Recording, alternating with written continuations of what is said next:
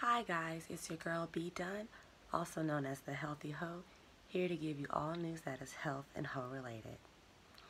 Now, I'm probably not going to be as chipper as I usually am because I am going to talk about Nipsey Hussle's passing, and I'm very, very upset about it, and it's very, very sad. And I didn't even think I'd be able to do this video because I thought that I would start crying, but it's been a few days and I'll make it through. So on March 31st, 2019, Nipsey Hussle was gunned down outside of his clothing store, the Marathon Clothing in South LA.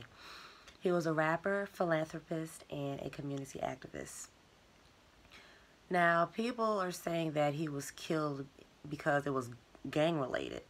Now, Nipsey Hussle had been affiliated with gangs since he was a teenager. He passed away at the age of 33. Almost, he'll be 30. He would have been 34 later this year. Now, how in the hell did this man survive being in a gang since he was a teenager? Also, as a famous rapper, he went to the hood with no security with an $80,000 Rolex on and $150,000 worth of gold chains. With no security in the hood and made it out every time. But all of the sudden, he was a victim of gang violence. No. And also, the LAPD says that they don't believe it's gang-related, because it wasn't.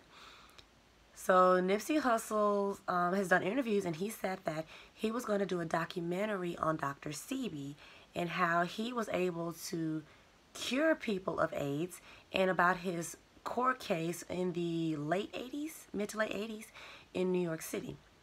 So Dr. Sebi was a natural holistic doctor, and he advertised in newspapers in New York and said that he could cure body ailments, cancer, AIDS, etc.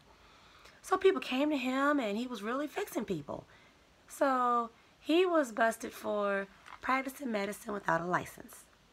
And he was arrested, went to jail, everything. And he also won this, and I believe this New York Supreme Court. Like he had to file an appeal, and he won. He brought in like 70 people to testify that he fixed them. So he won. People got mad.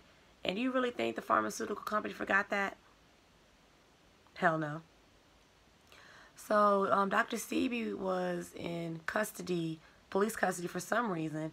I don't think they ever said why. In Honduras about 3 years ago. And he passed away, and no one knows why. Now, I'm not going to say why because I really don't know. You can connect the dots for yourself, but everything seems pretty suspicious. And Nipsey also said in an interview that people were telling him that he needed protection because he was going to do this documentary. And he said, if they kill me, y'all ride for me. So that lets you know that he knows he was doing something unprecedented, and he was about to bring awareness to American health and the corruption with the big pharmaceutical companies. And he was about to bring this to a new demographic. He was going to have a whole demographic discussing this issue. And everyone knows that rappers and hip-hop artists have influence. If they say, oh, I'm drinking Tanqueray, do you have any idea how much money Tanqueray made off of gin and juice? They made a lot. If a rapper says something, it is law. And everyone knows this.